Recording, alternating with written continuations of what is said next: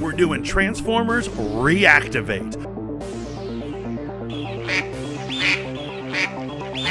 Welcome to Voice of the Fat Mantis. I got another Transformers video for you. This time we're doing Transformers Reactivate, which is something that shockingly not enough people have heard about. You all know about Transformers Rise of the Beasts coming out this year, but did you know about Transformers Reactivate? This is a looter shooter, 1 to 4 players online, where you can play various Autobots and you get to go out there. People have compared it to Destiny, and there's not a lot of information going out there. We've got screenshots of gameplay. We do not have yet a gameplay trailer out. Now, interestingly enough, this video game, which will probably be released around the time of Rise of the Beast, I'd be surprised if they waited longer, because really they need to move on that synergy. That's just good business right there. But in the storyline, the Autobots and the Decepticons have to team up together and to fight off a group known as the Legion. Now, they look like zombified, monsterific versions of the Transformers. Obviously, this will go into a lot of lore, really betting on the idea that this is going to have to do something with Unicron. They are probably servants or slaves of Unicron. For all the worst stuff, the demonic stuff from Transformers, it's always Unicorn. And so it's fascinating what we've got so far. I've seen a world map that looks similar to Destiny, where you can pick your city or area. It starts off in a post-apocalyptic New York where the Legion have landed and completely, utterly destroyed. So it's Transformers, but not modern-day civilization, more of just a wrecked city. Recent leaks have proven that we've got Chicago, and we're going to get some area in the America's desert regions, which is a must since most conflicts in Transformers happens there. It's the explanation as to why giant robots can fight. Not everyone knows about them, or that it's rare that you see them, because most of their epic, giant, explosive fights happen out in the desert. It happened in G1. It happened in Armada. It has happened in Prime. The list goes on and on. So that is completely fitting. But if you look on the other side of the map, it actually looks as if other destinations will be going around the world. It's similar to Destiny. You're going to be able to teleport to these regions, but they will be massive, expansive boards where the characters can do their things. You link up with your party and you guys are going on missions. And what a video game, if done right, could give us is just an infinite exploration. Now, we've heard also leaks on what the weapon systems are going to be, and they're both going in depth to both your melee weapons and your energy weapons. It's not just laser weapons, ion weapons, plasma weapons that do burning and fire damage. There seems to also be a weapon called the magnetic grenade launcher, which I'm assuming that after it explodes, it pulls all metal, particularly opponents, into that section. But it looks like they put a lot of work into these weapons. It's just very detailed.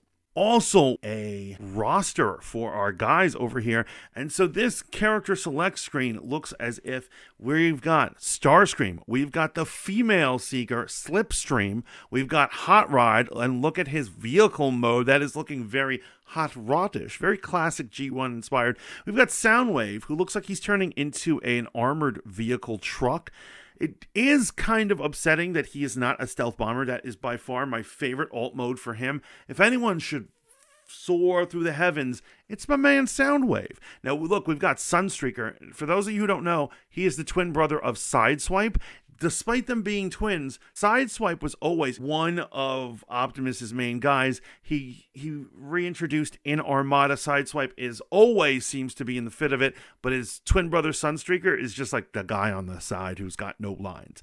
He probably doesn't get any play either, poor guy. But he looks amazing like that. I like that shoulder cannon. Next, we're moving into my favorite Autobot, Ironhide. He's the guy who has the southern accent. He's a badass. He's a weapons expert. And then we've got a more recent character who became famous through the comic books, but has been appearing in series after series, such as Cyberverse and the unfortunate Earthspark.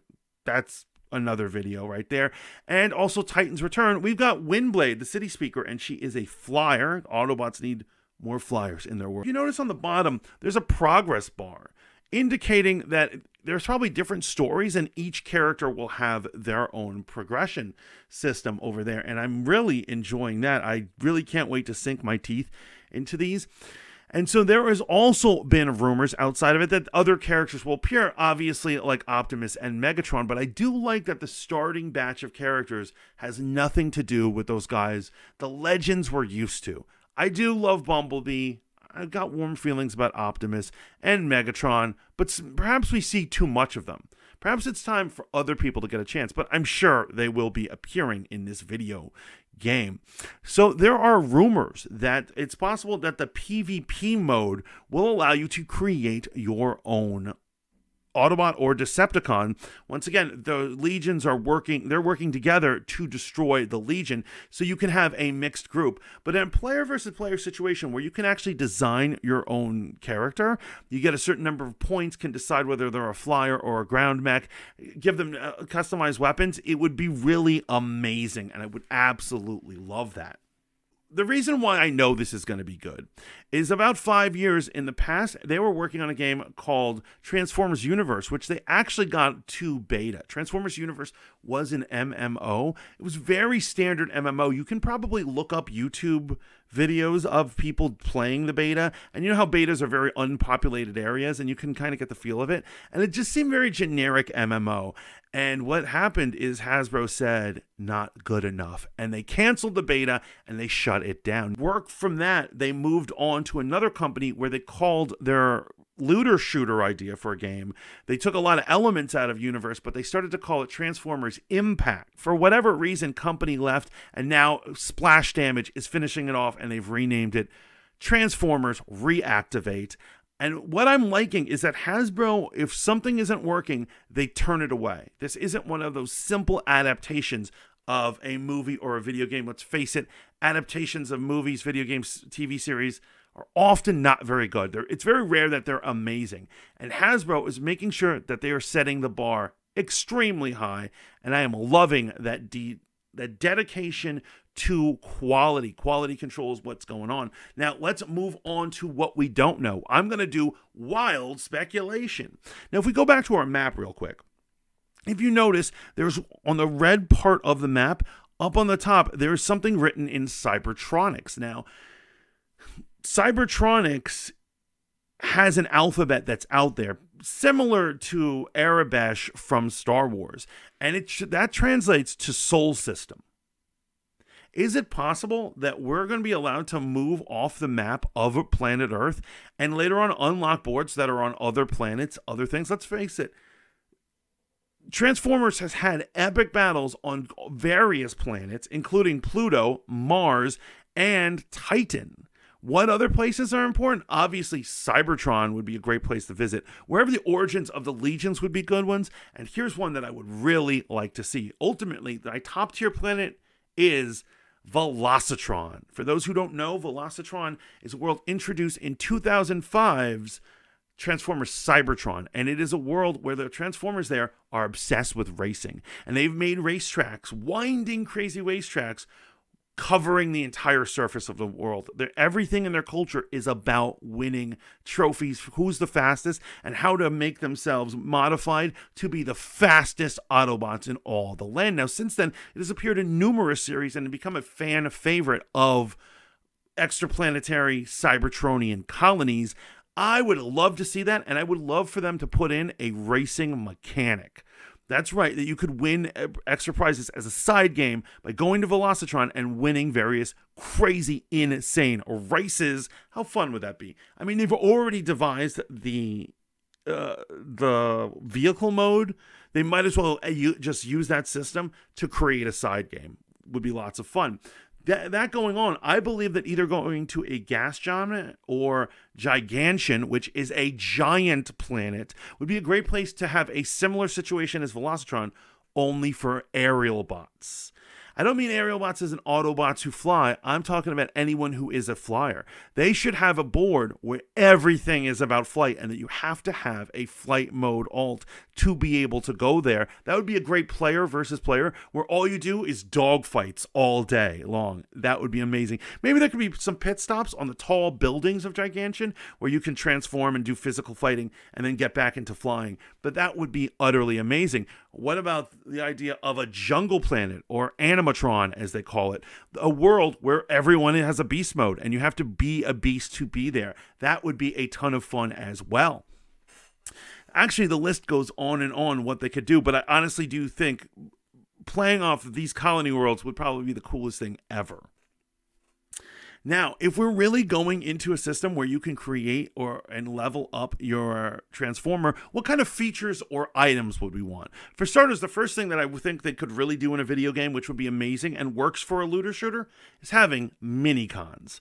Minicons are a small, less intelligent robot that follows you around and can attach onto you, sometimes becoming an extra weapon or imbuing you with power you might normally not have, like cloaking, for instance, or the ability to fly when you couldn't before, the ability to phase through objects. There's actually countless minicons give countless powers, and it would be cool if you had that option and you had a little familiar bot running around with you. And you could also customize. That would be pretty cool as well.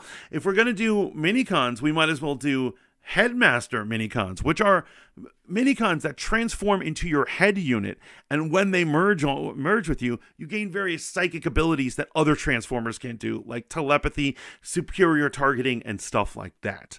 It is unlikely a lot of these things will happen, but a guy can wish, right?